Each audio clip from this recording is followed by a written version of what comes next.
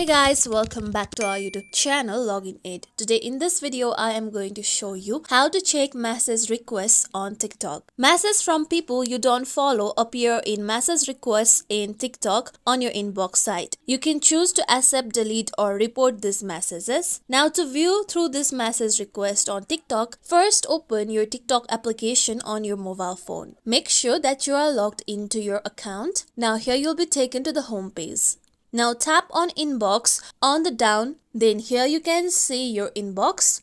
Now if you have message requests, then here you will be able to see message request option. Now tap on the message request. Now here you can see the person who have sent you message request. Now you can tap on the person's chat. With that, here you can see the message that the person has sent you. People can send up to one message until you accept them. Now, you can either accept the message request.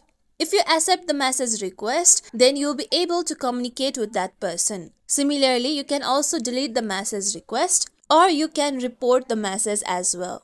This is how we can check message requests on TikTok. This is it for tutorial everyone. Hope this tutorial was helpful to you all. If you like today's tutorial, make sure you like, share, subscribe to our YouTube channel for more tutorials like this. Thank you for watching.